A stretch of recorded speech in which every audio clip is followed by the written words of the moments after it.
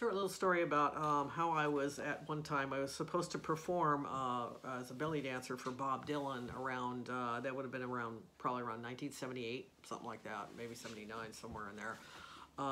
It was for his birthday. It was somebody was going to be giving him a birthday party, and what I was doing is I was taking lessons and continuing taking my lessons in dance classes from Marie Silva in her studio in Hollywood, which she called.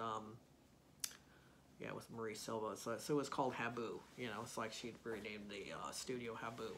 So anyway, she didn't tell us who it was for, you know, but she wanted certain people to do certain types of routines, and I had worked up a really neat routine and stuff. So she had several of us lined up and everything. She didn't tell us who it was for, and then it got canceled because apparently Bob Dylan found out about it. And, you know, the party, and he didn't want a birthday party or anything. So.